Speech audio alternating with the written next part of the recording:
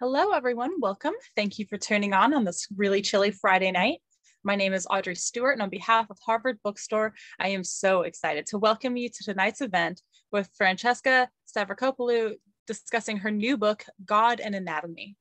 She is joined tonight in conversation by Candida Moss. Through good times and bad, Harvard Bookstore will continue to bring authors and their work to our virtual community. Our spring season is in full swing, and you don't want to miss out on our lineup. Make sure to check out our event schedule at harvard.com/events, where you can also sign up for our email newsletter and browse our shelves from home. This evening's discussion will conclude with some time for your questions. If you have a question at any time during the talk, go to the Q&A button on your screen and we'll get through as many as time allows. If you would like to purchase a copy of God and Anatomy, there will be a link in the chat where you can purchase. All sales through this link support Harvard Bookstore, so thank you. You also have the option for closed captioning for this talk. If you would like captions for this event, click the CC button on your screen. Thank you again for tuning in support of our authors, our incredible booksellers, and our landmark independent bookstore. We sincerely appreciate your support, especially now.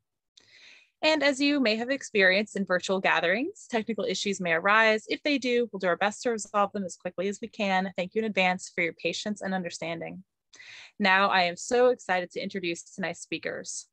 Francesca Stavrakopoulou has been a professor of the Hebrew Bible and ancient religion at the University of Exeter, UK.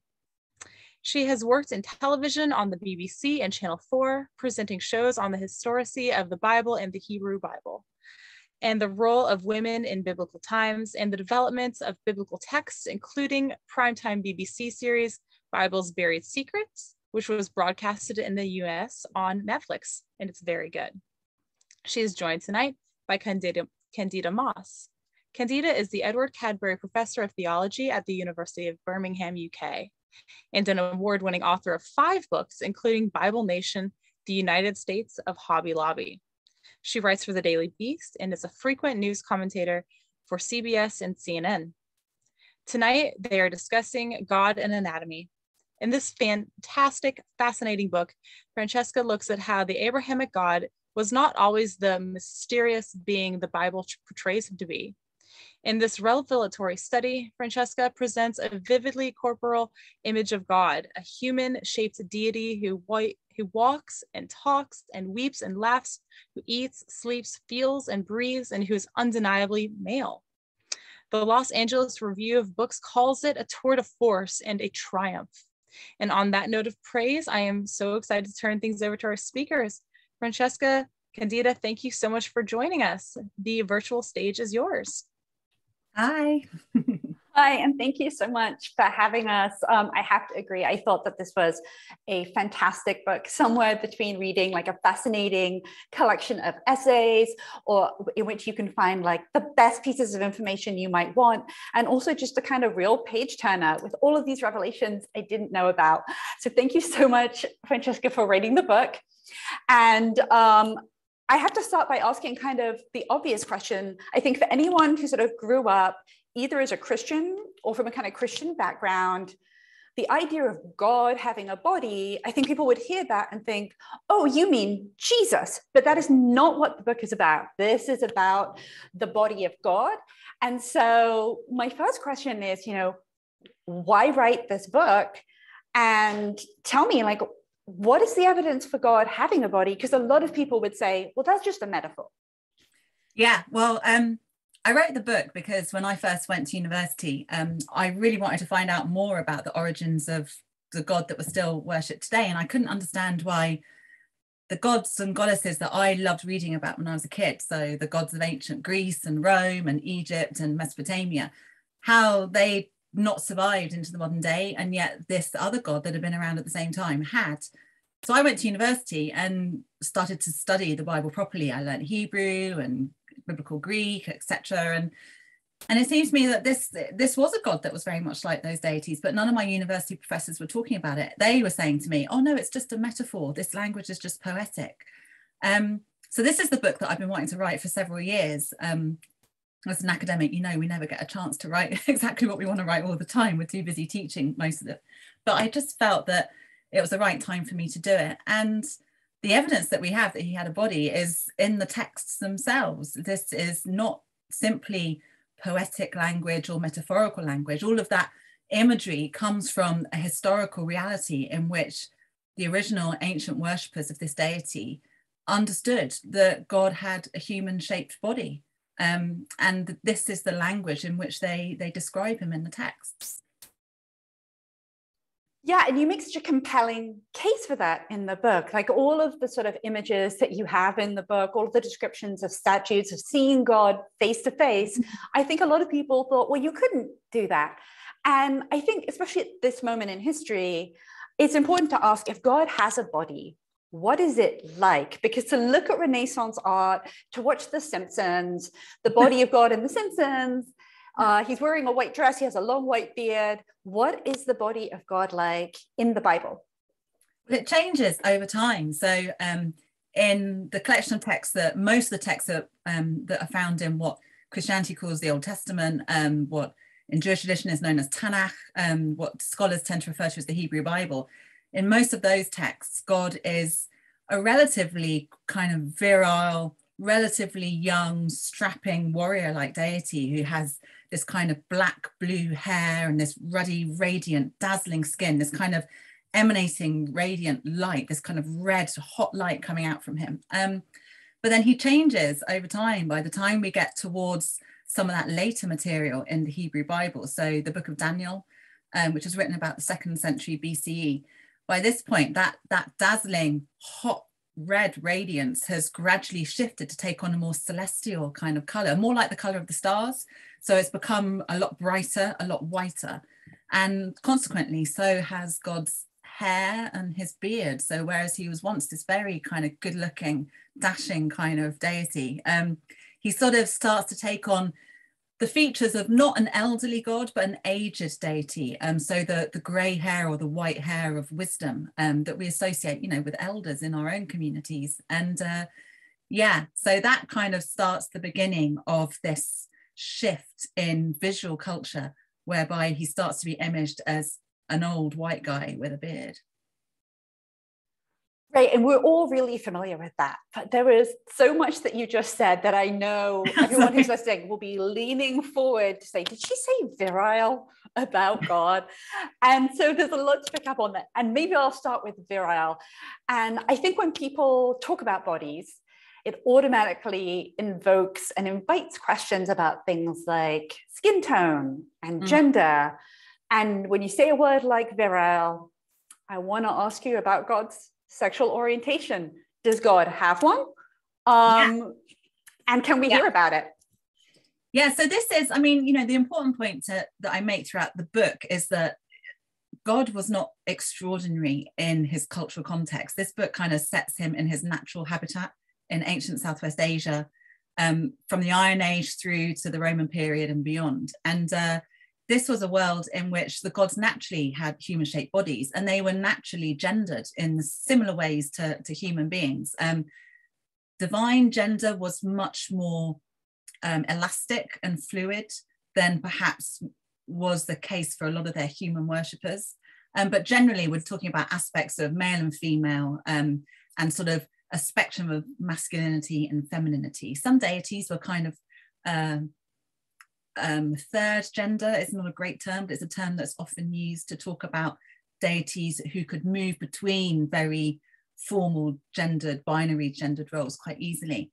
But Yahweh was very much in keeping with the majority of warrior deities, in that he was very much male, very much masculine. And in this ancient world, to be a male, to be a warring male, was to be hyper masculine. And that hypermasculinity was marked by certain sorts of body features. Obviously, in terms of genitalia, this was a deity equipped with male genitalia. But also this was a god who was the epitome of cultural constructs of male beauty. And that male beauty was this very virile, hypermasculine, very sexy, kind of dark haired and sort of dark beard, a beautiful groomed beard. We're not talking about some kind of unkempt hairiness. We're talking about beautifully groomed, a god who smelt nice, who was oiled in in spiced perfumes. So yeah, when we're talking about that kind of construct of masculinity, we're talking about something that's very much within a broadly binary frame, and something that's very much on the hypermasculine end of that frame. Right, and I think everyone here is familiar with sort of hypermasculinity in today's sort of modern world, but it's interesting to hear that part of that involves sort of grooming behaviors that today or in other cultures in antiquity or the medieval period might have been gendered as hyperfeminine. You know, yeah. oiling your body doesn't necessarily say hypermasculine. But I have to say, as I was reading your book, at several junctures, you kind of allude to what might be considered by some people to be sort of human weaknesses of a sort. Like, he gets tired, he takes naps, he doesn't like it when things are too noisy, and he kind of like shushes the heavenly chorus, and he drowns people to shut them up. And I'm not like condoning drowning people so they stop talking, but this is like enormously relatable to introverts like myself, who sometimes just want quiet. But it's also really unexpected. And for you, as you were doing the research on this book, you know, this really detailed and highly skilled philological analysis that involves really digging into the archives and the archaeology, as well as reading these kind of texts in their original language. What jumped out to you? What was unexpected to you? I think one of the most unexpected things was the fact that he's so human in all sorts of ways in terms of his emotional inner life. And one of the things that really I hadn't quite grasped, I don't think, in kind of, particularly when I first started reading these texts, as I said, when I was a student, one of the things I hadn't quite grasped was just how intimate a portrait we get. I mean, it's a composite portrait drawn across lots of different biblical texts, but how intimate that portrait is in terms of his emotional, his interior life. And so, you know, there are various occasions in particularly in Hebrew Bible texts in which he cries and he weeps, and he talks about this almost like belly pains. You know, he kind of suffers. I mean, in the ancient world, in Southwest Asian cultures at least, emotion, the heart wasn't understood to be the seat of emotion. I mean, the heart rather was a cognitive organ. That's where kind of thought processes and decision making and those sorts of activities happened. But the emotions were very much located in the belly, in the innards, and in the bowels, which, you know, to a certain extent, we understand that, you know, our minds are very much bound up with our bowels to a certain extent. Look at the language that we use. You know, we feel sick to our stomachs and, you know, shit ourselves in fear. I mean, so, you know, we still carry that kind of language, that responsiveness in our language today. But this is exactly the same about this God Yahweh, and that he talks about the way his innards cause him pain when he's grieving emotionally, or when he's making a hard decision. I mean, admittedly, some of those decisions about, am I going to kill these people or not? And he doesn't really want to, but he kind of has to. But he still grieves. And it was that very intimate portrayal of a God who feels really greatly. And I found that quite moving in a funny sort of way. Yeah, it's funny because in the history of sort of like, when does an individual self emerge? The individual self, a classicist will tell you, emerges when people kind of have that inner dialogue, when they're kind of conflicted about a decision, like whether or not to kill people. And yet when we're talking about God, people tend to think that that kind of conflict within God changing God's mind, those kinds of things are perceived as sort of an inherent weakness for a deity, but a sort of sign of individuality and sort of real personhood in human beings. So there's something so relatable about hearing about the kind of God that you're sketching for us in your book, that is not just the God who gets angry, the kind of vengeful God that sort of certain kind of anti-Semitic tropes sort of trot out about the Hebrew Bible, but a God who's sort of grieving and crying. But I can't help but want to talk about the innards and about God's bowels. And there's this fable attributed to Aesop that we now have in modern society about you shouldn't kill the golden goose. But in the fable, they do kill the golden goose because they're like, well, if it's laying golden eggs, maybe its innards are also made of gold. And so you tell us about this God that's like, with this kind of bronze skin and very human, but also not human, certainly not an old white guy. And if I was, and you do this autopsy at the end of your book, if I was to cut open the body of God, what would I find inside him? And would anything be missing?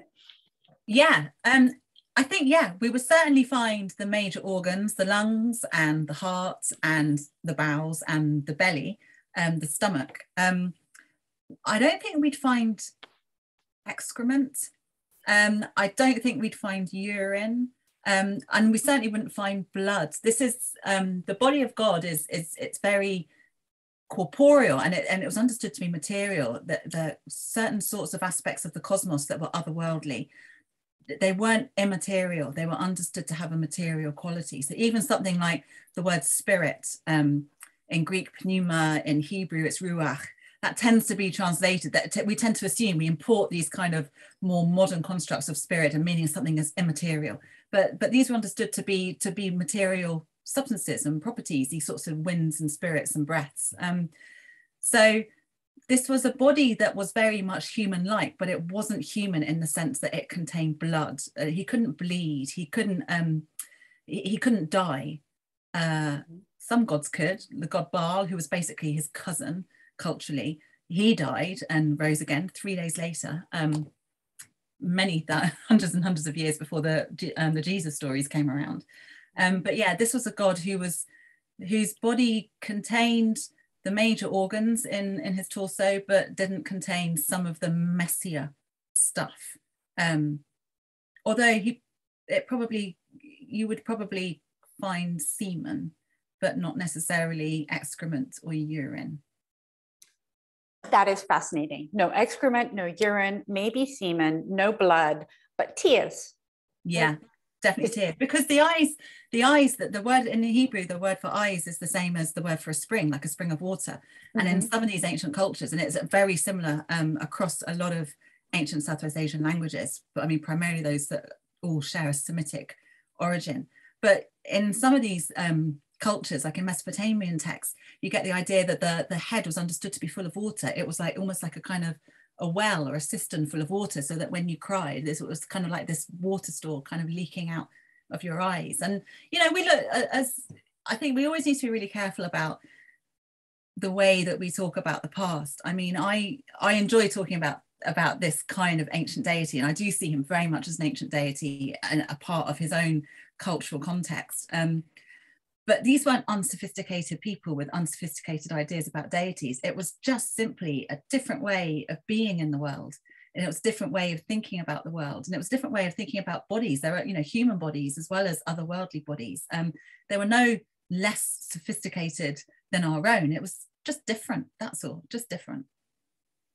Yeah, that's really interesting. I think one of the things that when people think about what would be significant about a divine body is the ways in which it would kind of act on people in the present, because some of us would look more like that divine body than others. Yeah. And that would kind of privilege those bodies.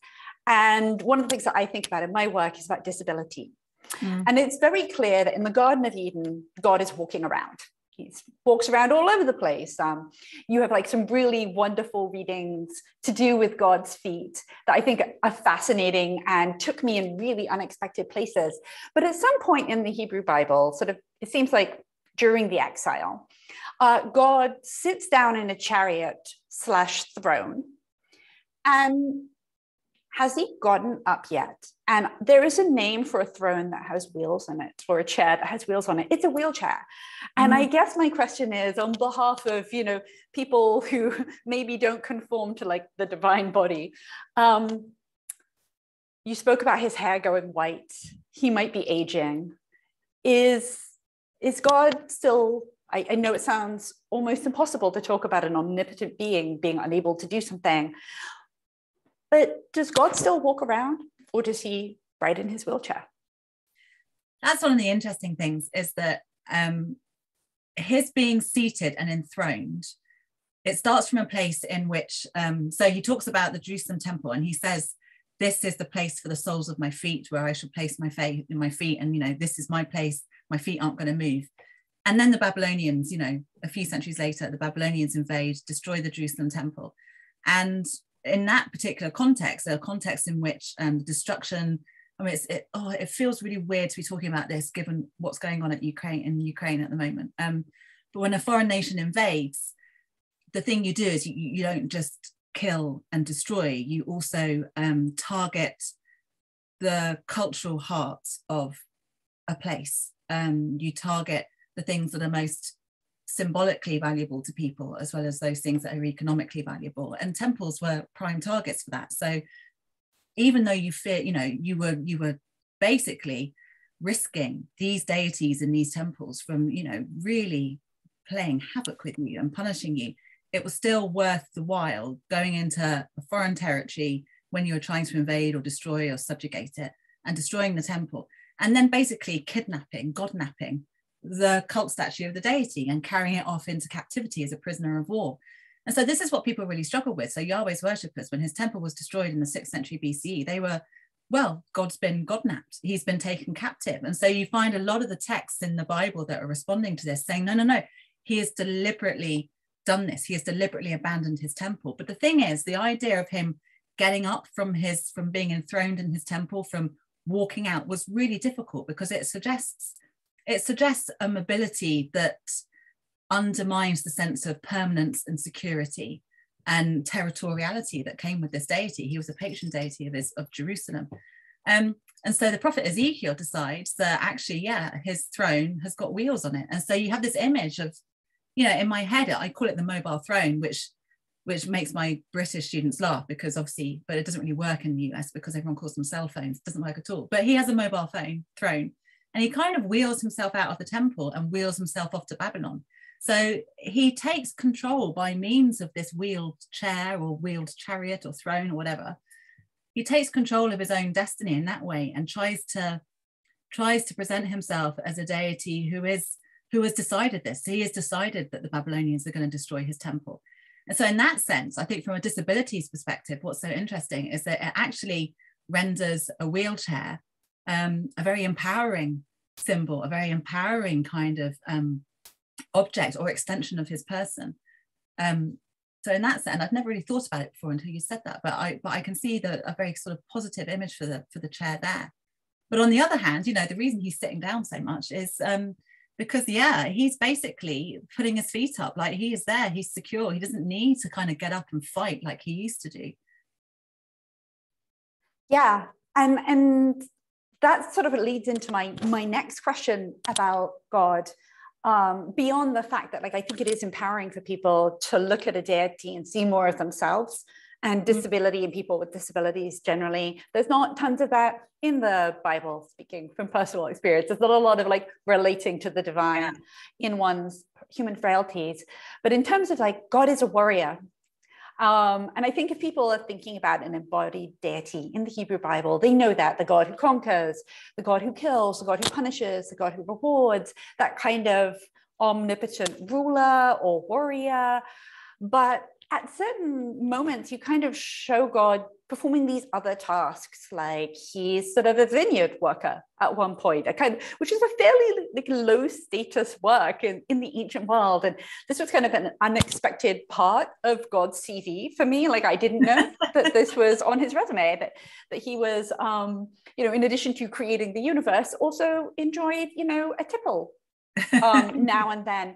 And I think, again, that sort of, it's possible for people to kind of relate to that in certain ways. So what else, what other internships did God do other than sort of volunteering at a vineyard? I mean, the vineyard thing is really interesting, because that is a scene, it's in Isaiah, and it's a scene where he basically, a sentry spots him walking back from Edom, which is what we now call is southern Jordan basically today. And he says, who is this very glamorous looking warrior striding towards us? Why his robes all stained red? And he says, I've been treading grapes, basically. I've been in the vineyard. But then obviously he then reveals that it's not grapes that he's been treading and trampling, it's human bodies. He's been out fighting.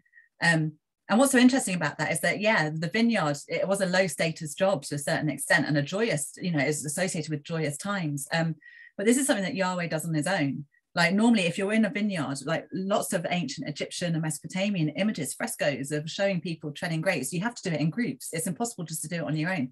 But this is a God who can do that. So in that sense, yeah, on his resume, he's like, I did it all by myself. You know, he would have definitely got the job at the local vineyard. But then the other things he does, I mean, he buries Moses. He works he's a mortuary worker in the book of Deuteronomy. And it's a translation that you very rarely see in English Bibles.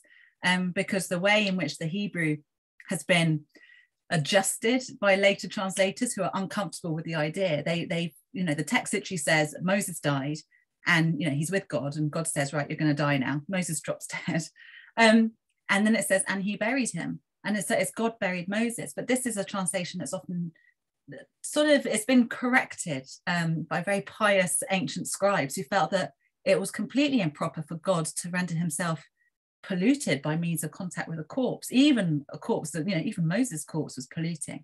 And so in English translations we read, and they buried him. So people just assume, oh, it was the ancient Israelite tribes that buried Moses. So yeah, we see God as a mortuary worker, but we also see him as an author. I mean, this is a God who like enjoys making lists and writing books, and obviously writing the Ten Commandments and writing the Torah. So yeah, he's got various jobs on his resume. Yeah, I think the translational issue with the mortuary work is really interesting because, you know, as you alluded to, coming into contact with corpses renders you impure and thus unable to go into holy spaces until some period of time or cleansing has elapsed. For the Greeks and Romans, mortuary work was done by enslaved workers who sometimes weren't allowed into certain parts of the city. So there's something really powerful about God doing that kind of work and engaging in the kind of work that, according to certain parts of the Hebrew Bible, would render you impure to be in God's presence. Yeah. So there's a sort of a tension and an irony there. But also I think it reflects a particular historical and cultural reality in which, you know, before the Greco-Roman period, mortuary work like this tended to be performed by families, and so particularly women, actually.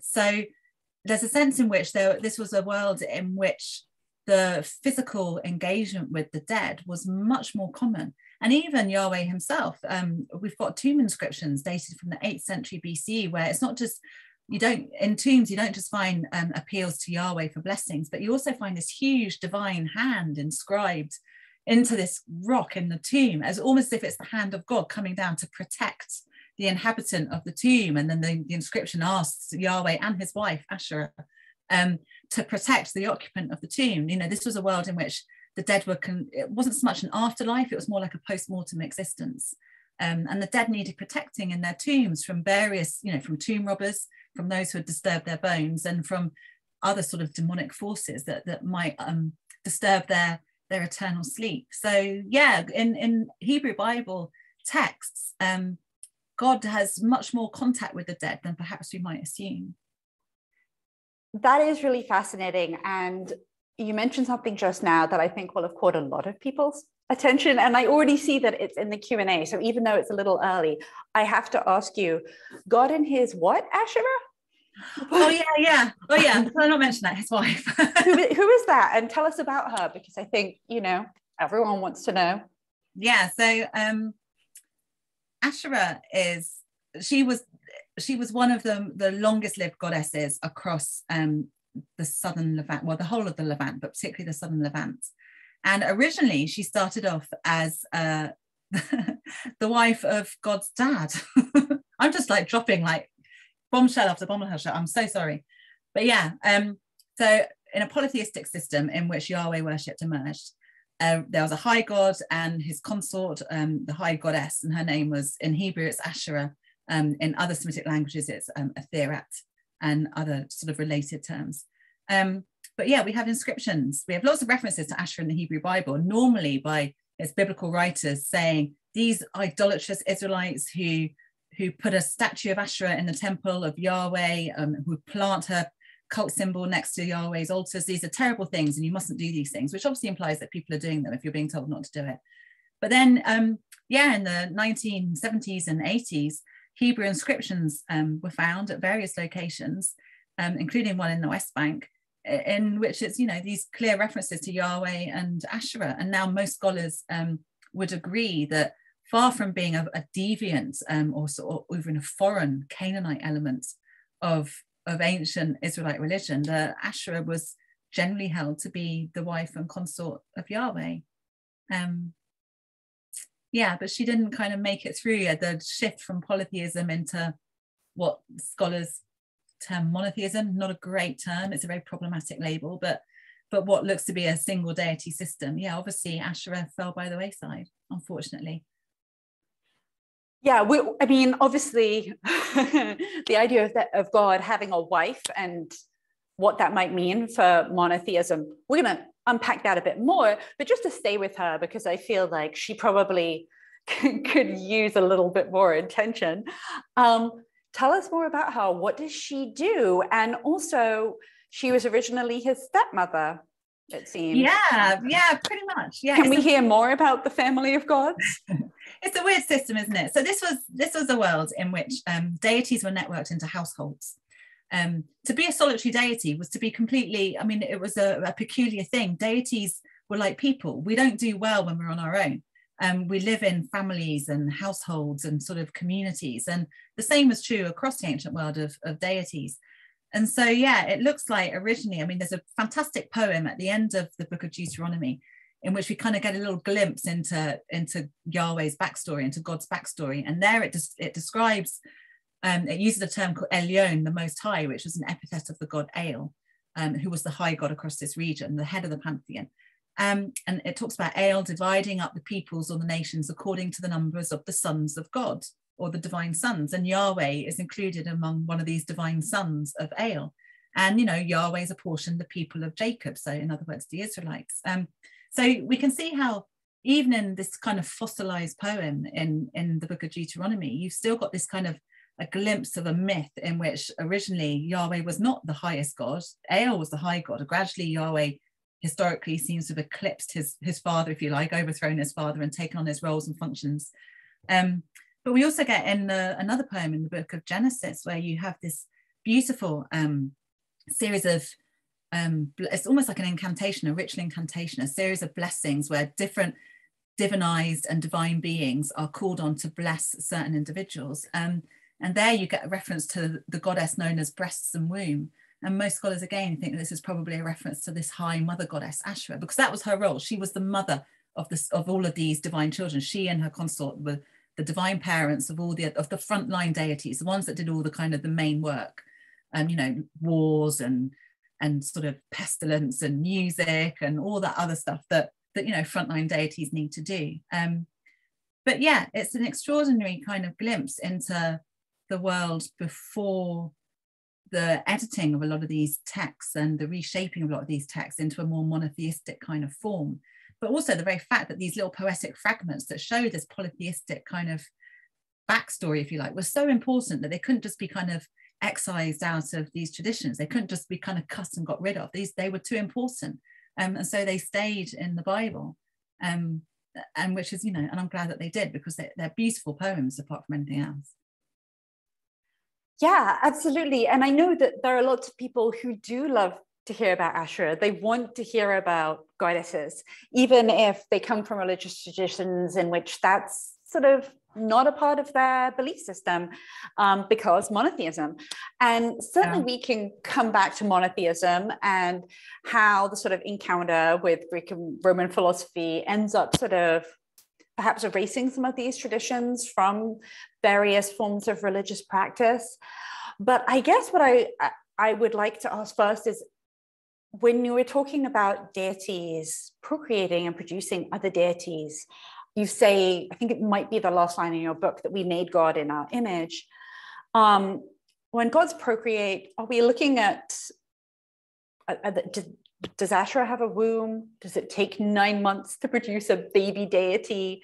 Do they grow up? Was there an infancy? Was Yahweh a child at some point? Certainly we have stories about the childhood of Jesus that aren't even in the Bible. What do we know about his teen years?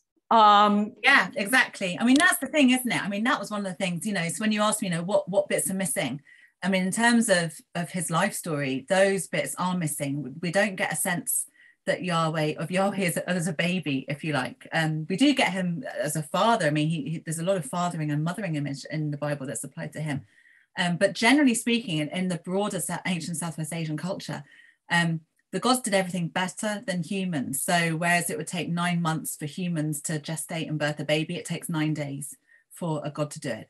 Then again, when gods have sex, they have sex for like 7 days and 7 nights without stopping. Which this does sound like a better balance. It does sound like just generally it's the right way, I know. Yeah. But yeah, so they do everything better. But I mean, in Mesopotamian texts, you do hear Marduk, who is the great god of Babylon. There are a few texts that talk to him about when he was born. He was already born with these, you know, amazing mantles or kind of auras of radiance of divinity on him. But equally, you know, they say he was so amazing that he was born with, you know, 4 eyes. So you do get the sense, you get hints that across the broader cultural landscape, there is a sense that gods could be born, but you don't get much of a sense, particularly not, you don't get much of a sense, I've not really thought about it, don't get much sense of them growing up as such. In very early myths you do, so a lot of Sumerian myths, you get the sense that gods can grow up and age, goddesses particularly. Some of them don't tend to stay, they start off as young and nubile and then unfortunately tend to get raped by another god. And then all of a sudden they're old and cynical. Yeah. I mean, I think what we're sort of talking about really is change. Yeah. And I think, you know, there's obviously, we don't really talk about the body of God anymore. And I wonder if at least one of the reasons for that is that we're deeply uncomfortable with change, both in our own bodies and our own human frailties, but also in God, right? People do get upset that God changes his mind.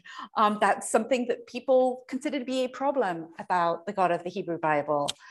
And I'm wondering if one reason we don't talk about these things is because it's really our own discomfort with ourselves that leads us to be uncomfortable with God having a body. Is there any truth to that?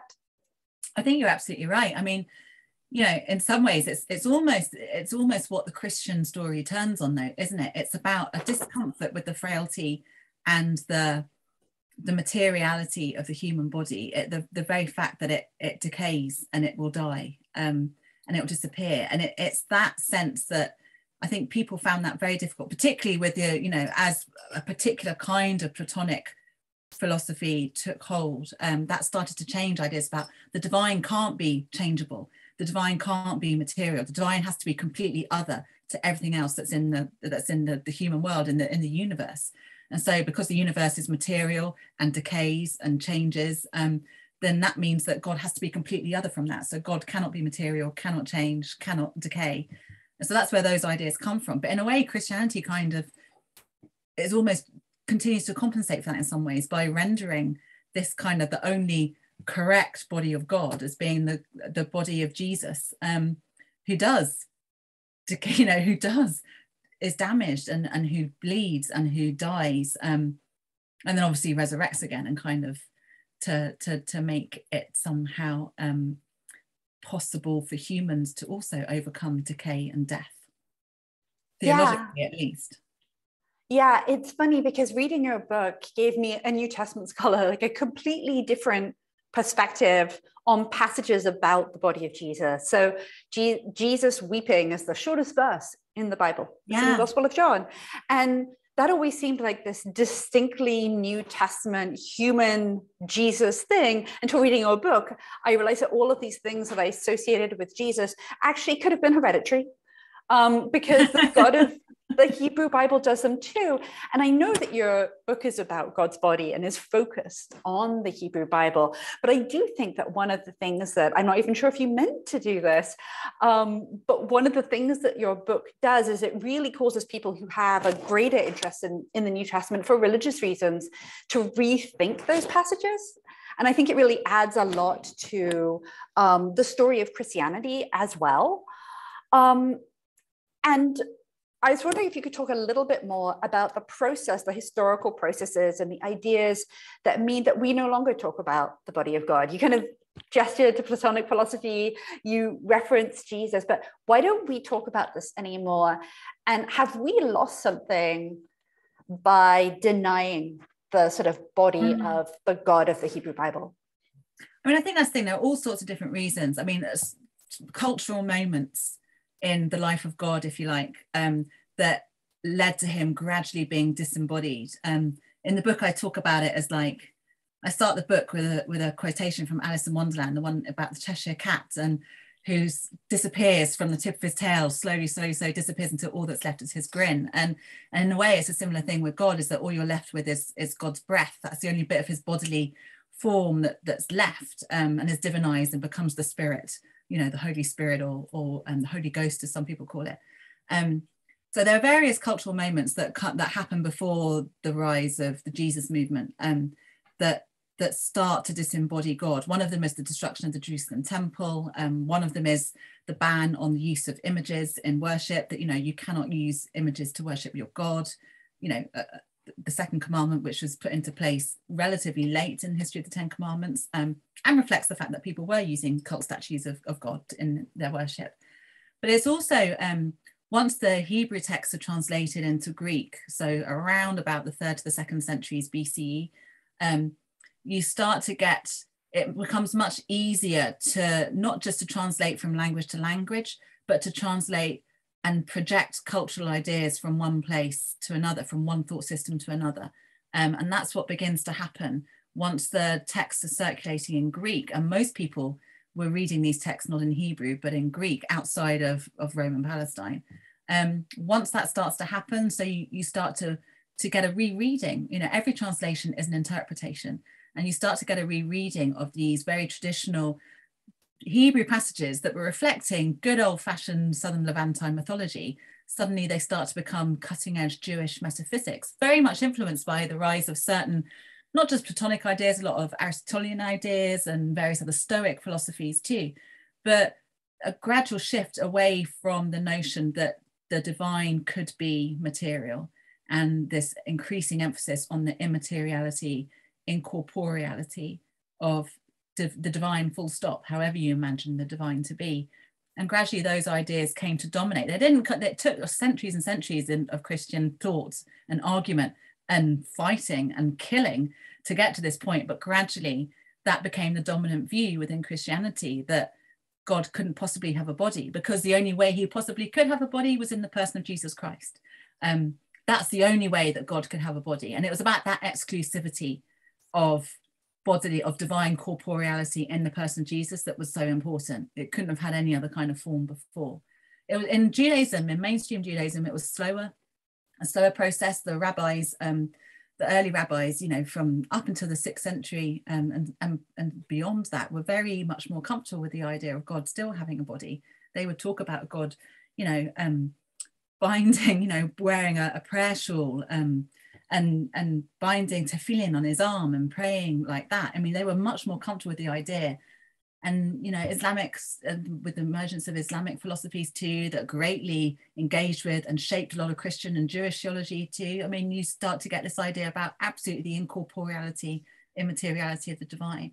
So it was a slow death of his body. It was a slow disembodiment. But yeah, it's a kind of a shame. You asked me, you know, what have we lost? And I think we've lost, you know, it's very hard to have a social relationship with an abstract, which is what God ultimately becomes. And the reason why bodies are so important to humans is because that is how we are. I mean, we are our bodies. We're not different from our bodies. We don't inhabit bodies. We are our bodies. And it's by means of our bodies that we socialize with one another, which is why it's so much easier to have a relationship with an otherworldly, or dare I say, imaginary being, who you imagine to have some kind of bodily form, than it is to have a relationship with an abstract. And which is why we still hang on to this language today. Even Christians and Jewish people who say that God doesn't have a body, you can't quite let go of talking about what God sees and he hears, you know, that he talks. You know, we still use this bodily language today, and it's not just poetry, it's a hangover, it's a relic, if you like, from much, much older ideas and traditions in which God really did hear because he had ears, and he really did see because he had eyes. Yeah, I think picking up on that idea of sociality and going to some of the questions in the chat, a lot of people are interested in that. So take things in order. Joe said, wonderful talk. Is there much or any information on how Yahweh worked his way to the top of the hierarchy of gods? That is such a good question. And the short answer is it's really frustrating because we don't quite know how it happened. And it's one of those things that we just can't. I mean, what's so interesting about ancient Israel and Judah is that we have very few texts from these, particularly these Iron Age kingdoms. You know, we have a few inscriptions. I mean, maybe it's because they were mostly writing on scrolls, which, you know, tend to disappear in the archaeological record rather than writing on stone monuments. But we don't really know how it happened. All we know is that it looks probably by about the 10th century, say maybe slightly before that, the very end of the late Bronze Age. That sort of shift seems to have started. But yeah, we don't know how it happened, and I wish we did, but we just don't have enough solid evidence. The biblical texts are too late, and we don't have any other comparative evidence to talk about Yahweh because nobody else, he was a minor deity, nobody else was really interested in him. Yeah, and sort of picking up on that kind of unknown question, one of the questioners asked about the theme in sort of Mesopotamian literature of gods committing patricide. Yeah. What other elements are being kind of borrowed from mythologies, kind of other sort of elements like that? And, you know, did Yahweh potentially kill El? Is he like buried next to Moses somewhere? An unmarked grave. Right. Do you know, it's possible because, yeah, absolutely. The patricide theme is really, really common. And we find it in Hittite mythology, obviously Greek mythology. We find it in certain Babylonian, primarily Akkadian and some Sumerian texts too. So you do get and deicide is common in these myths as well. So I think it's possible. There could have been a myth in which Yahweh overthrew his father. I mean, some people say there's a fantastic motif that you find repeated. It's in Isaiah, and you also find it in Ezekiel, which talks about what looks to be a divine or semi-divine tyrant who strides up the cosmic mountain to overthrow. He says, I'm going to put myself on the throne of El, on the top of the holy mountain. I'm going to make myself God. And God says, no, you're not. And he throws him down into the underworld. He says, you're no longer God, you are immortal. And I wonder if that does contain just a little bit of a hint of a myth in which it was originally Yahweh who was striding up the holy mountain to sit on the throne of El, possibly. Yeah, that's really interesting. One of our questioners wants to ask about the more positive side of it's more positive father-son relationships between divine beings, because obviously in Christianity, God's sort of defined as God the Father now. That's the element of his like complex familial relationships that have sort of persisted in Christianity. And is this true of Yahweh as well? In the sense of him being a father? Mm-hmm. Yeah. There are some remarkable texts. And that's the thing, people say to me, that's not in the Bible. I say, well, here it is. You know, look at the footnotes in the book, like that'll give you the text reference. And they go, oh yeah, it is in the Bible. So we see this beautiful image of him in the book of Deuteronomy in another poem, in which it's talking about God being the father of his people, which is a very common kind of language to use. But it's about the baby Jacob, who seems to be standing in for the whole people of Israel. But he's not called Jacob, he's called Jeshurun, which is interesting in itself. It's a name packed with kind of mythological nuances. But God nurses this child in the wilderness. And there's this amazing scene where, in the poem, where it talks about he looked at him, you know, Jeshurun, this baby boy, was the apple of his eye. That's the way that the English translators had generally, conventionally rendered one Hebrew idiom with an English idiom. So it means, you know, to be absolutely the center of, you know, somebody's world, also somebody's love and gaze. But the Hebrew idiom that the phrase apple of his eye is replacing is literally the little man in the eye, and it refers to the little reflection that you can see of yourself when you look really closely into somebody's eyes. So just that image of Yahweh cradling this baby boy and looking so deeply into his eyes that you can see your reflection in his eye, I think is beautiful. And it's a very tender portrait of a fatherly what we would understand to be a proper fatherly love, the kind of fatherly love that we would hope for ourselves. So yeah, I like that. He also has a daughter, a breath-born daughter, this goddess wisdom, who comes from his mouth. Very similar to the way that certain Greek, certain Egyptian deities are born. And she seems to be, she's his little child, and she's with him at the creation of the world and is helping him. It's almost like he's kind of this architect, he's building the cosmos, and she's almost like there holding his like toolkit and measuring things out with him. But yeah, she quickly, she becomes this kind of, she's this divine wisdom figure, and perhaps it's just personification, but it's a female personification, and it's a very kind of father-daughter relationship between them, which I particularly like as well.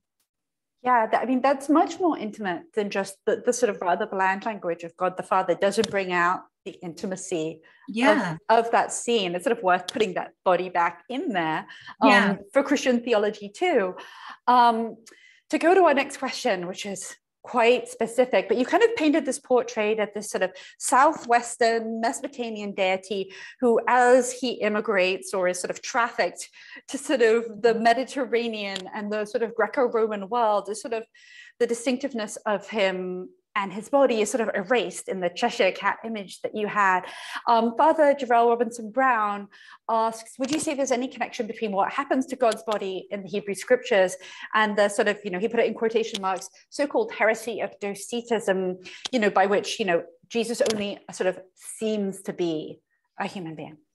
Yeah, I think it's really interesting. All those early Christian debates, and, and they were Christian. I mean, just because they were later condemned as, heretics, they were as Christian as anybody else, even if the label Christian is appropriate at that time, which I'm not altogether sure it is. But yeah, all sorts of debates going on up into the 4th century about, was Jesus's body just a phantasm? Was it a fake body? Was this a body that God put on to pretend to be human? And it had huge ramifications. I mean, the debates, as you know, Candida, the debates that were had about, what was Jesus really God? Was he really man? Because if you said he wasn't really human, then that meant he couldn't have suffered and couldn't have died, which makes a mockery of the notion that his resurrection somehow was a proper resurrection, and obviously makes a mockery of them, therefore, what his resurrection means for believers. But if you say, so he had to be properly a man, but then what does that mean? Does that mean that this was God as a man? Does it mean that did he really eat? Did he really drink? Did he really defecate?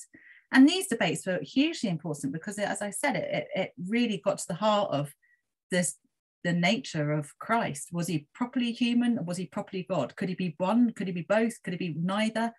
And the same debates were going on about Moses as well, actually, in Jewish tradition. Like, when Moses went up Mount Sinai, he was there for 40 days and 40 nights. Well, did he defecate when he was up there? Because that's holy space. And as we talked about before, you can't pollute holy space. So they were really important questions. So I do think that in some of those theological debates among some of the, not just the church fathers, but a lot of these other important theologians in the first 4 centuries, you do get pointed to certain sorts of passages, and certain allusions are made to Hebrew Bible passages where the bodiliness of God, and particularly, passages like the contest of Elijah's contest with the prophets of Baal on Mount Carmel, where Elijah basically says to the prophets of Baal, your God's not listening to you. Maybe he's gone to the bathroom. That's why, he's too busy, straining at stool to be able to answer your prayers. And so those sorts of texts were brought into play in debating about the nature of God. So I don't think it's necessarily it's an interesting, it's some people had a problem with Origen himself was, talked about these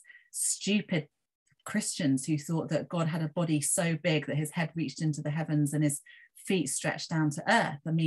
But for other Christians, we've got some early Gospels and similar early lives of Jesus that talk about Jesus himself having a body that was exactly like that. So these were common, these ideas had a lot of cultural currency, and this currency remained live and potent and valuable for many centuries beyond the lives of the Hebrew Bible texts themselves. Yeah, and I think that it could sound to people that even having this conversation is somehow anti-religious, or irreverent. But I think what your book shows is it's not just the sort of emotional payoff of looking at the body of God and, in terms of how one would relate to it and think about one's own position in the world. But also, this is a real intellectual conversation. It's a real debate. And these are debates that people had, both in rabbinic texts and in early Christianity, with reference to precisely these passages and these questions. You know, we're not the first people to ask about excrement and whether or not God or Jesus ever went to the bathroom. That was a very serious debate involving bishops and priests. And this is not just sort of provocation or something like that, just trying to be sort of clever and cute.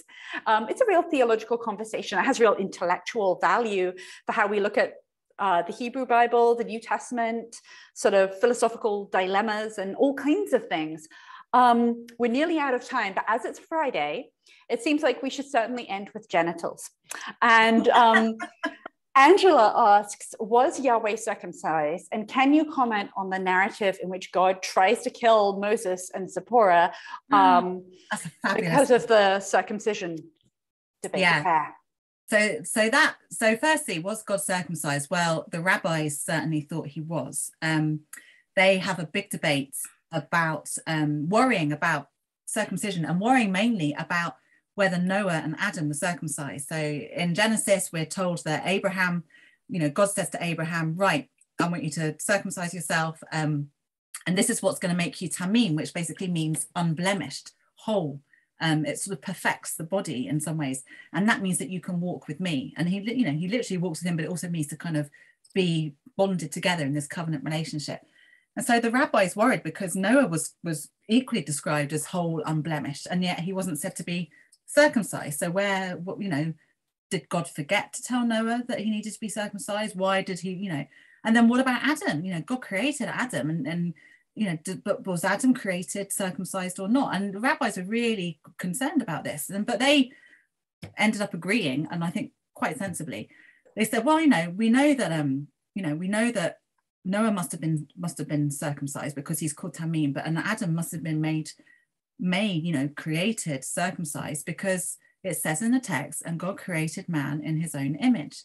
And we know that Adam must have been created circumcised because God is circumcised too. So they just assumed that circumcision is something that God experiences. And he was circumcised. And that text in Exodus about Moses and Zipporah, the text is very confusing because it just uses primarily male pronouns. So we don't know what's happening, who is doing what to whom exactly. But we're told that Moses and Zipporah, his wife, and their little boy are going along the road at night, which is always a bad sign in a lot of biblical stories. And then Yahweh encounters them, and Yahweh tried to kill him. And he tried to kill him. And we don't know whether it's Yahweh trying to kill Moses, Yahweh trying to kill Moses' son, or Moses trying to kill his son. But whatever happens, somebody is trying to kill somebody else. And the only way that this is averted is when Zipporah circumcises her son and daubs the bloody foreskin on somebody's genitalia, either Moses or his son, we don't know.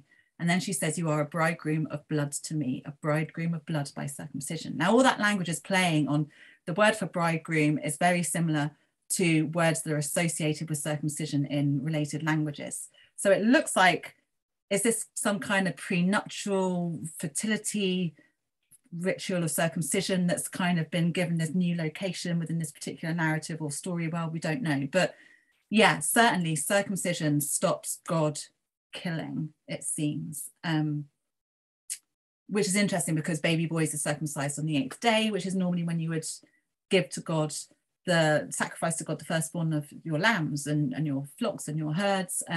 So yeah, some people have argued that it's circumcision an apotropaic rite. It protects you from harm.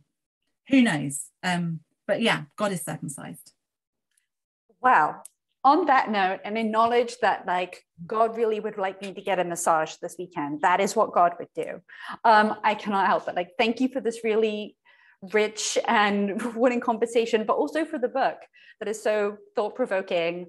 I thought maybe as a Bible scholar that I wouldn't, learn so much from this book, but it is so beautifully written, so relevant to sort of modern conversations about theology and about how we think about ourselves, and just an incredible balance of sort of accessible writing, but just rich information. So thank you so much. Oh, thank you. And thank you so much for a brilliant conversation. I really enjoyed it.